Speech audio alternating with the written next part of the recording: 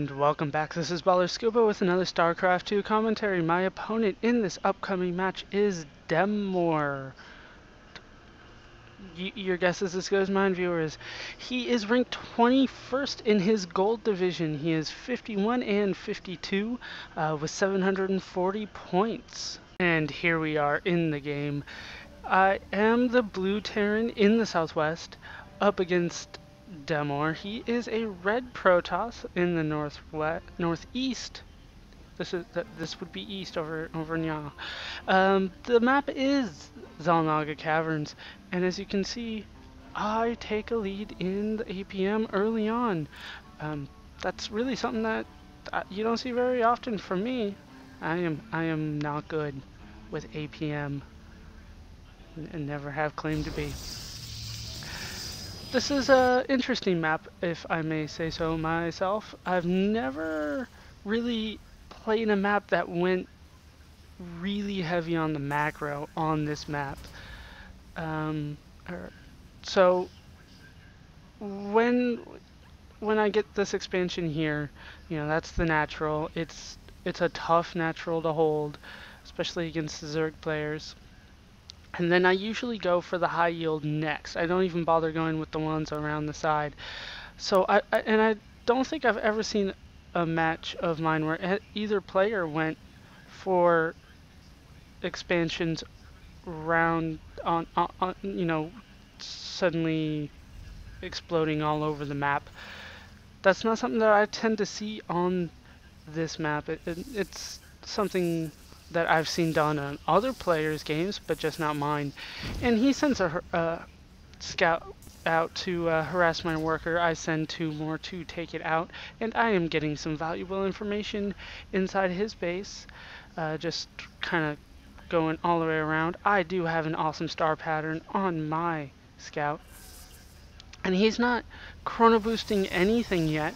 That does worry me slightly, and I won't see where it goes because I did go through his mineral line and he was able to take it out. So I will not see that assimilator going up. I still see that he is holding off on the chrono boosting. Usually when I see it that early, no chrono boosting, I have to assume that it's going to be for warp gate technology, and there's the cybernetics core. But really he could use one because looks like it will get to full 100 before that cybernetics core is up. So he's probably going to want to use some of that before he starts using it on the warp gate.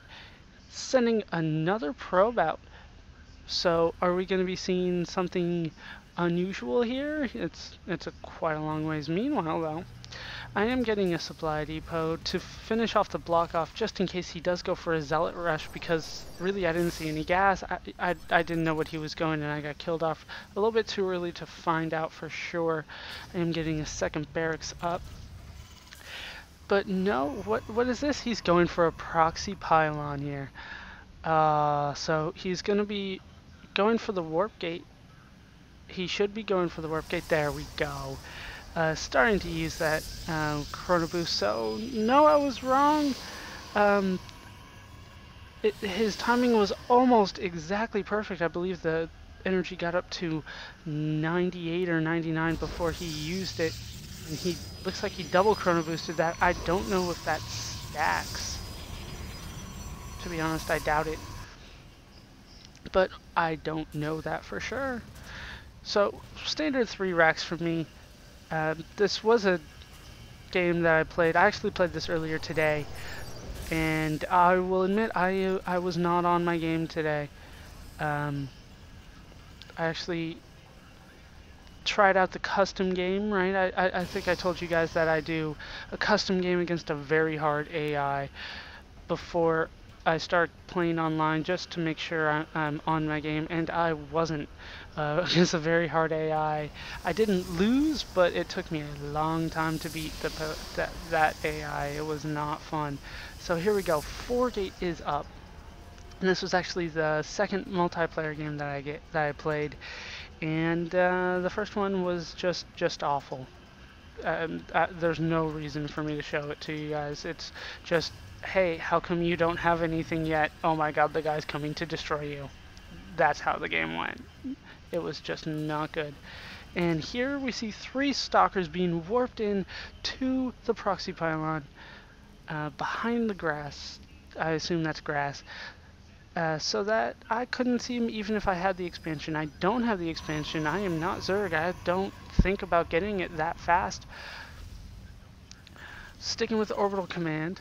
And here, see, this is exactly what I mean. I got the factory up instead of the engineering bay, and I am not going to be able to produce anything out of there for quite some time. I don't want to get Hellions, to be honest with you. I know they can cost only minerals. They only cost 100 minerals. I just checked right now. But I hardly ever get them, and I don't want to get them against Protoss. Really, the Protoss players, the Protoss units especially, nothing, that, I mean, they'd be good against sentries and maybe zealots. I believe zealots, but what I want is tanks, and I won't be able to get that for a while, at least until I get 2 base up and going.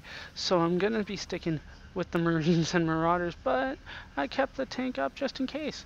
And did he lose any? No, we both each lost a scout, and that's it. So he's got a small army outside my base. I am not panicking though. That is important.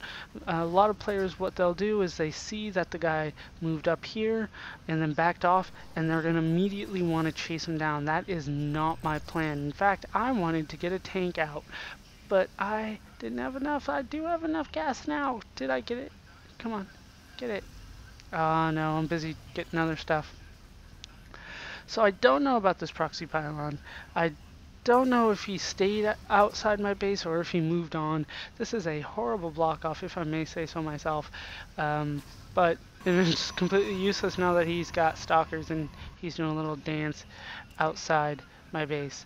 And it's raising his APM, but really it's not doing anything. Maybe I catch him off guard when he moves away. Robotics facility is on the way. He's full on chrono boost yet again on the Nexus. So really, once he got the warp gate, he doesn't really remember to use the chrono boost at all. I do finally get a tank out researching siege mode, and here I move out, which is stupid. Why am I doing that? And of course I move out one by one, and here I think I do a very smart move here. I only stim pack the Marines and Marauders that have been trapped by these force fields. These are very good force fields, by the way. And here are 2 more good ones. So again, select just the ones that got caught and stim pack those guys because, you know, they're going to die anyways. Siege tank still not being able to siege up, so I abandoned the idea, and I'm like, wait, what was I doing? Going down there again? That was stupid. Let's just stay up here. So I did finally research siege mode. Gonna siege him up and boom, get a free potch off on the stalkers, and almost starts doing some health damage, but didn't quite make it through the shield. An observer is on the